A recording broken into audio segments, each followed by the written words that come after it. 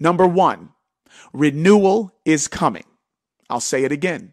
Renewal is coming. The Lord has shown me that despite the fear-mongering of people on all sides of the political spectrum, spiritual renewal is about to hit our nation.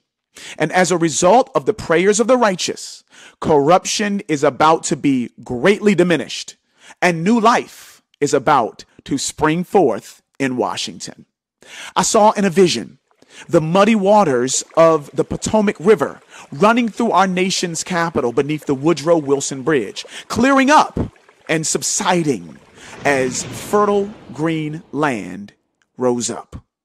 This means that corruption will subside. New governmental initiatives and court decisions will bring renewal to our nation's identity and industries. The spirit and tenor of Capitol Hill will change for the better.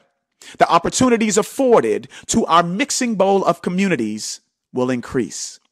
The morale of our nation will improve, and so will the international footing of our security apparatus and economic engines on this rapidly changing global stage. All for the glory of God.